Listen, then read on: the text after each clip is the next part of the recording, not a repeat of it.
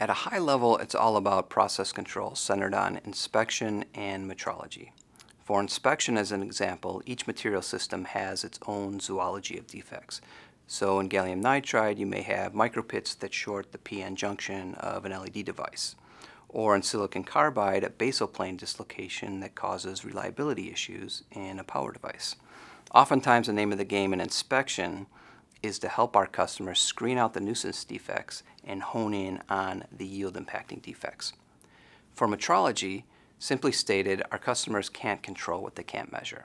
So our focus is on delivering metrology solutions for step height measurements, surface roughness, thin film measurements, stress, bow, and material properties. We can test everything from microelectronics, polymers, biomaterials, automotive parts, mobile phone screens, and consumer goods from contact lenses to potato chip bags.